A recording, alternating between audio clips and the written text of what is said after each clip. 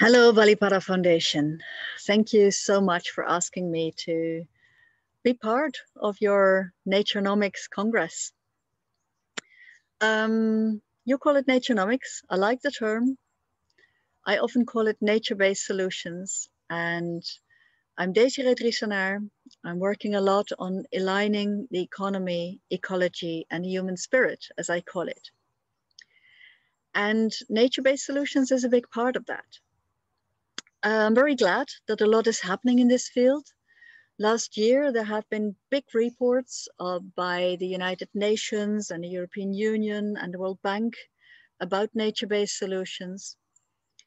And they are taking off, I think. Let me share my screen with you and let me show you what they are.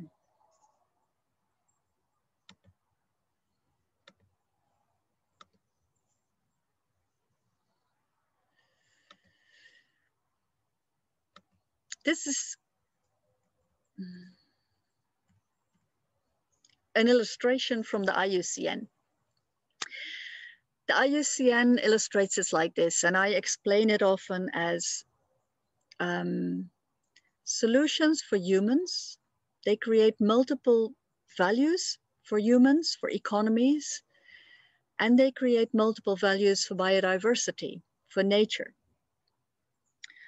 So if you combine them, then we can really have an economy that matters. Our economy as it is now is based on scarcity, and ecology is always based on abundance. Ecology is always abundant. Nature doesn't know any different. So if we take ecology as a basis for our economy, we will be able to create an abundant economy as well. For me, that always starts with ecosystem restoration. The years that I've been working now in this field, I've done a lot of ecosystem restoration, and it's really possible to restore ecosystems, to make sure that the degraded areas, the overgrazed areas, the polluted areas by fertilizers, too much fertilizers and chemical sprays, that we restore them. And you see it in big scale as well. It's like the Lost Plateau in China. It's a whole area, the size of the Netherlands, my country. And it has been restored. And now the farmers really know how to create their crops like that. And they have food and they have resources for products. So how will it work? I think we need a lot of systemic design. It all starts with designing the systems, designing the waste, designing without pollution, designing in such a way that ecosystems are happy and the humans are happy. We also should show that it's possible because there are lots of companies doing it. And it's very important to experiment further. There's still a lot we don't know. There's still a lot of science that's needed and we need to do. So how can we break from traditional industrialization? I think the most important thing is that we think in value and not just in money. We create multiple values with one business case. We can use synergy instead of scale to build value upon value upon value in a business case. And it's very important to do it in a local setting because everything we create should be embedded in local ecosystems and in local culture. Innovation and technology should have one focus, and that's life. We should not create the technologies that destroy life. We should really think just life. And then we can create a lot. It doesn't all have to be technology either. We can do a lot of design solutions and do it smart. Do it smart in the ways that nature teaches us. This year I was in Indonesia in a project where they create the perfect environment for restoring mangrove forests. They built dams, and then the sediments are coming in and being trapped. And then the seeds in the soil will germinate and will regrow into forests of mangroves. So that's a really good design solution, because they also combine that with organic fish farming and other ways of creating things with the forest and with the ecosystems. Also, I see a lot of innovation nowadays with local, abundantly available materials like bamboo, like industrial hemp, like seaweeds. We can make fabrics with that. We can make cosmetics. We can make food and animal feed. So it's all possible. On a macroeconomic level, I think it's very important that governments make radical choices and invest the money to unleash the businesses that we really want.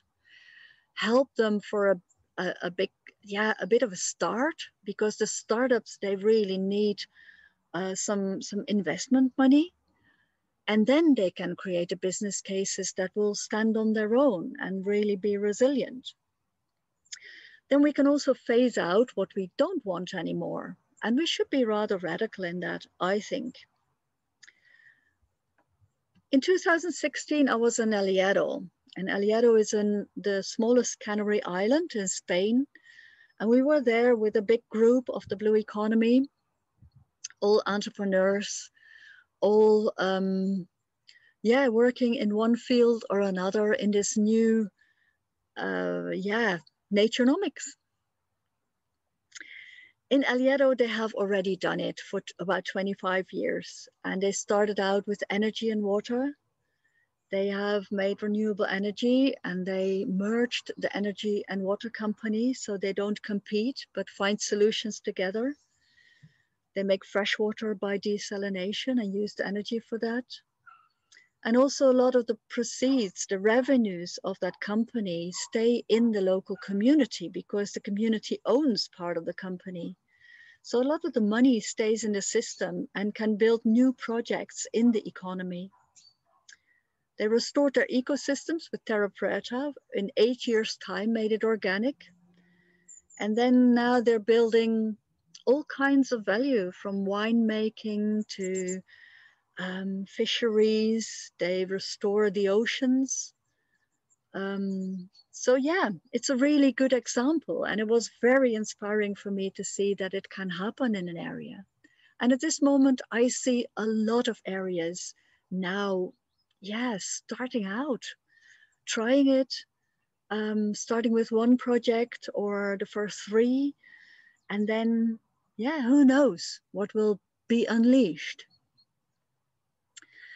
In your area, you have the Assam tea plantation, an organic tea plantation, and I hope there might be in connection to a lot of the other Naturenomics ways to do stuff. So I really hope it takes off from there. So what are the steps for a resilient local economy? I think it all starts with ecosystem restoration. I think it's also very important that we are self-sustaining on basic needs. This is the basic needs. We can really create a very active self-sustaining economy on that. We can ask caring tourists to come and contribute to our economy, and we will be restoring ecosystems. I think that's the most important thing to do. And I really hope that it will take off in your area in the Eastern Himalayas. And if you want to reach out, just do so. I can be found on LinkedIn and on Medium, where I share a lot of stories on the projects that I do. My name is Desiree Driesenaar. Under that name, you can also reach out. And I'm really happy to hear from you and to see how it's really building up in the Eastern Himalayas. Thank you so much. Bye-bye.